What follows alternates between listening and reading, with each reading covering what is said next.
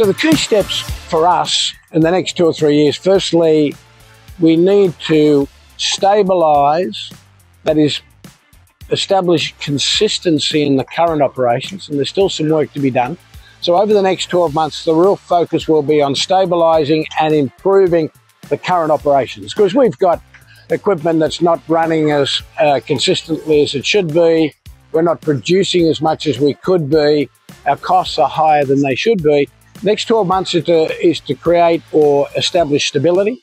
In years 2 and 3, it'll be about pulling the capacity through once you've got the stable platform so that we can grow the business over the next 3 years and really set the business up for the longer term. And I think that's important.